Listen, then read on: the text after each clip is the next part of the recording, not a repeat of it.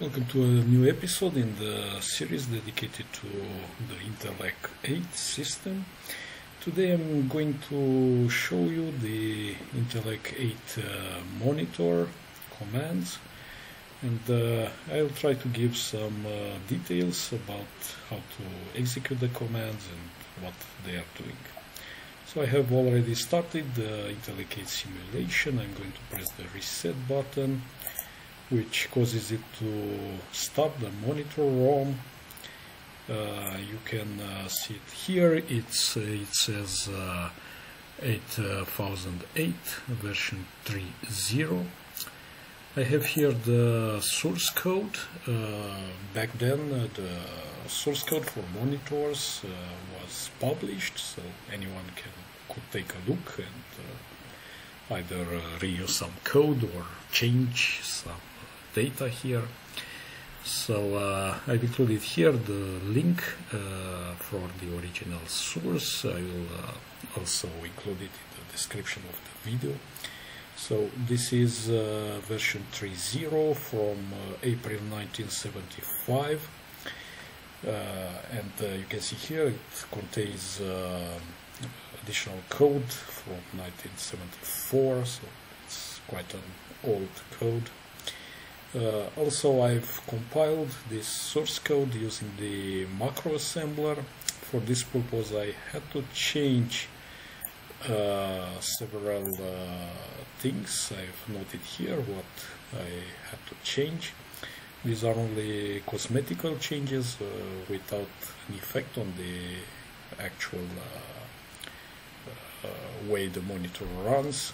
You can see, for example, I changed not with this tilde sign and so on. But as I said, the original function is present here, and in the simulation you may find also this source code and the hex file that has been generated. So if we look here in this command, we see the commands that can be executed, and here we have a definition for each of the commands. As you can see, there are commands without parameters. This N command, leader command, so let's see it. Okay, so it doesn't do much. We have commands with one parameter, for example this C or E. We have commands with two parameters, for example B with two number parameters. Also this assign IO command, which actually has two parameters and an equal sign. You can see the rest of the commands have a comma between the parameters. And we have commands with three parameters. Now I will not go through the commands precisely in this order. I will start with this B command. So it says it's producing BNPF output. So let's try it. We have to provide two parameters: B, starting address. Remember, this is in hexadecimal, for example 0, and an end address, for example 10, but remember this is in hexadecimal, so it will produce 16 numbers encoded using BNPF format. And there is already a video about this particular format, BNPF. So next we have a D command, which allows displaying memory addresses. So again, two parameters, 0, 10, I've used the same parameters. So now you can see in hexadecimal the content at memory location starting with 0, ending with 10. Again, this is hexadecimal. So you can see the corresponding hexadecimal for each of the BMPF encoded values here. Similarly, we have a W command, which again I will type it as W0, 10. And in this case it will produce a hex file containing the same information. Again, I created several videos about the hex file format and hex file viewer, so please take a look at that if you are not familiar with this hex format. We also have an end file command. This is again used with hex files.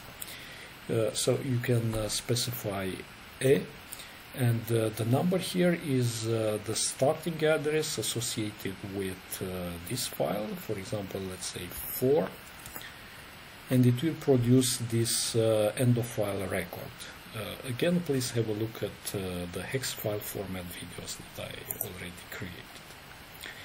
Now, if you have a program in memory, then you can use this G and a number to execute the program.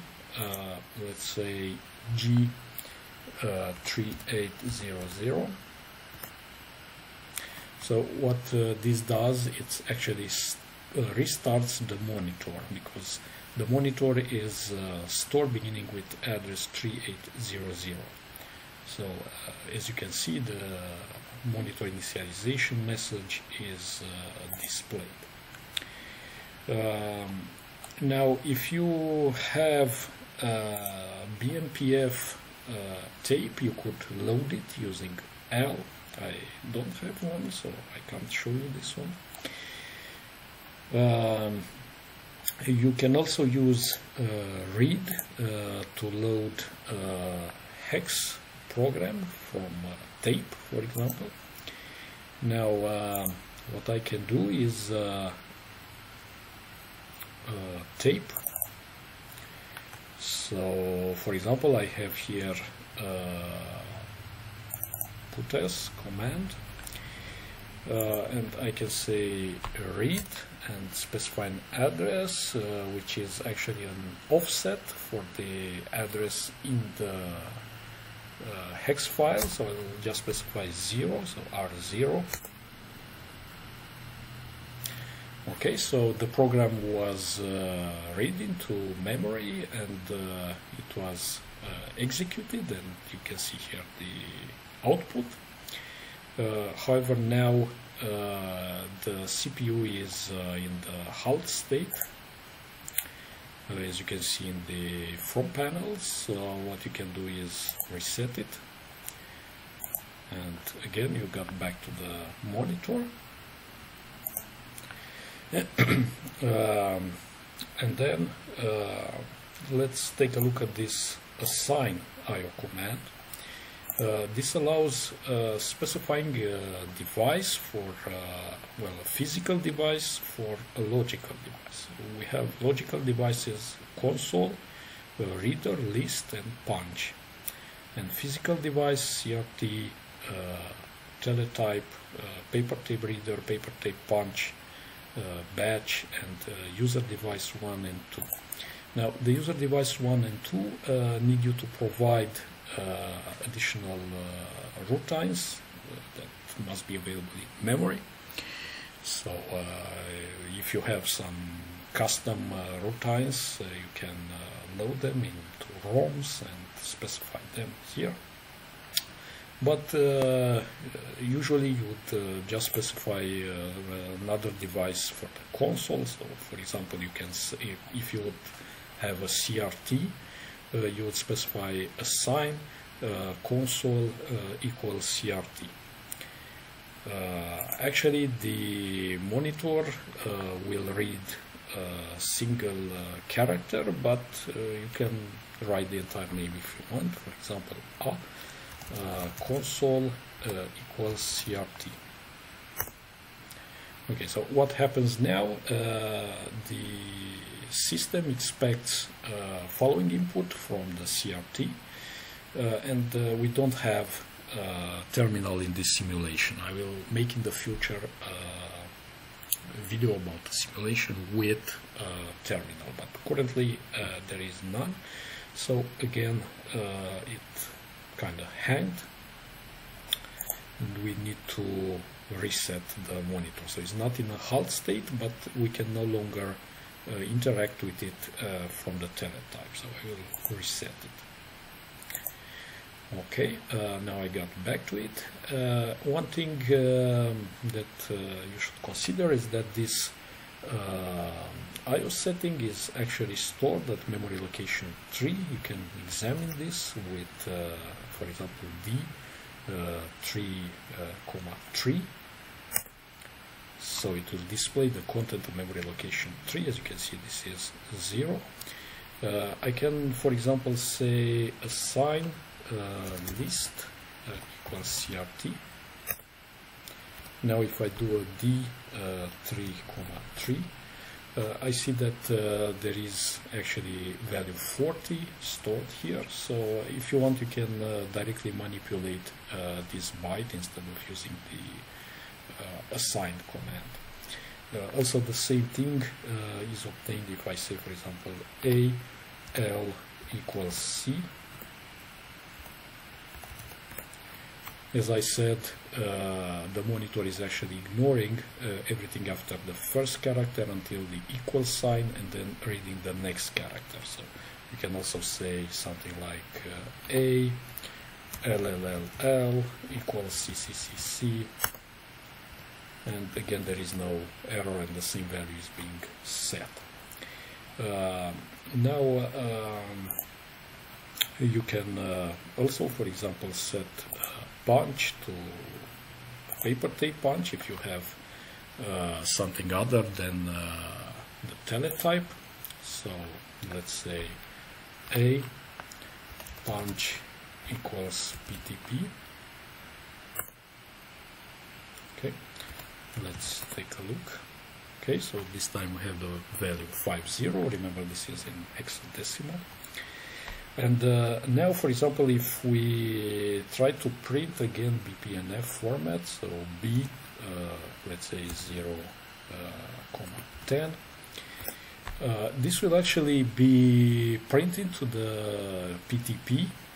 So again, we don't have a device connected in this simulation, so again, the monitor hanged.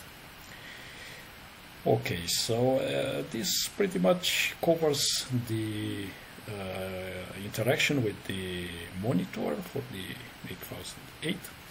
As I said, in the future I will make a video with a more complex simulation containing additional devices, and then we can take another look at interacting with the monitor.